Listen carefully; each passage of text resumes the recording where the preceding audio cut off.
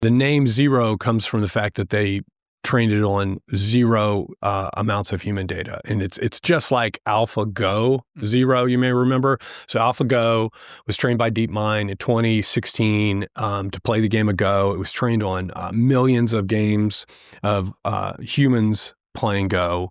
It achieved amazing capabilities. It beat the world champion Lisa Daw, I think 4-1 in that famous match. But what was really interesting is shortly after that, they trained AlphaGo Zero. And that version of the model was given no human curated data. It had to learn to play Go by itself. And it started off, it actually performed much, much worse than the baseline that AlphaGo did. But through self-play, was able to achieve higher overall performance. And I think I think they trained it for 3 days. And then they played AlphaGo versus AlphaGo Zero.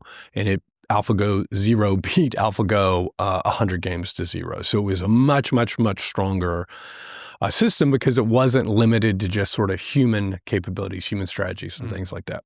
They're taking a very similar approach here. So they trained a model called Absolute Zero Reasoner. And this is a large language model. I believe it was Quinn